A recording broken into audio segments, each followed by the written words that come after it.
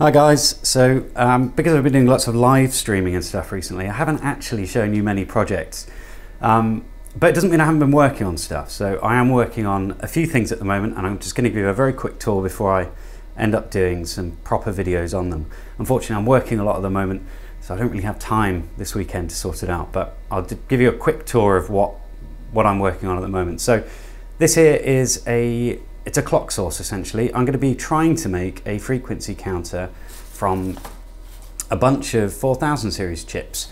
Now this one uses the 4060 and I think that's the 4027. Yeah, the 4027, and that essentially it's a 14-bit counter, and then we have a JK flip-flop chip here. So we're going to be using that 14-bit counter to drop down a signal from a 32.768 watch crystal. I think that's actually the right number. So that's the source, and then it sort of divides down, and then we end up getting a 2 Hertz pulse from the 4060, which I then use the 4027 to turn into a 1 Hertz pulse. But it also has all of these other pulses on there that I can use, other time bases if I want them. So we can have a look what's going on. So if I just switch on the circuit, we should see some data come through. There we go. So we've got this set on a time base of 1 second, so each division is 1 second, and we can, I just take it out of auto mode so that it pauses. We can move those across, and you can see that it is exactly 1 second, so I can't quite get all of that in there. So we've got 10 across here.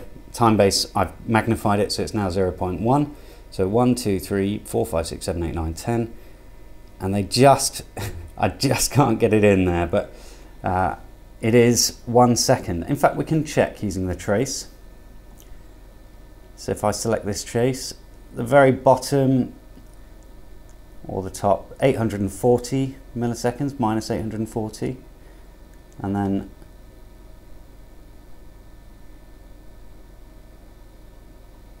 if we go to there, and then we're at plus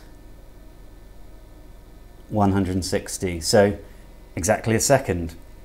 So that will be my clock source for the frequency counter. So I need to have a time base of 1 second so that the display can refresh, or stop counting essentially, and then refresh every second. We've also got my little GPS module down here that I'm working with, and the SIM module as well, so the SIM 800L. I'm still working on those. I've successfully managed to get the GPS data out, so we'll be looking at that at some point. It's a U-blox 6M, I believe, and I'm just powering it from 3 volts, and also powering the Arduino from 5 so that I can get some data out. I've also been messing around with this BT ZUM 328 board. Now this, I showed on live stream before, but it's a Bluetooth Arduino Uno compatible, and it's brilliant. You can program it over Bluetooth and get serial data across and all that kind of stuff.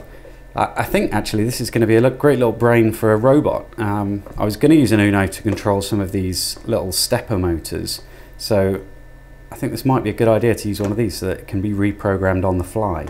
I also picked up some of these little wheels which fit onto those stepper motors, so those are going to be the wheels for my little robot. I also have, oh crumbs, I have some larger stepper motors, but they're a bit heavy and I don't really know how to mount them. I also don't have any wheels that will fit on, so I'm not sure if I'll be using them. But there's the other one.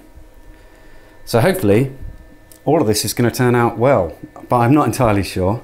But I thought I'd give you a preview before the projects fail and then you never get to see them. At least this is a little preview for you.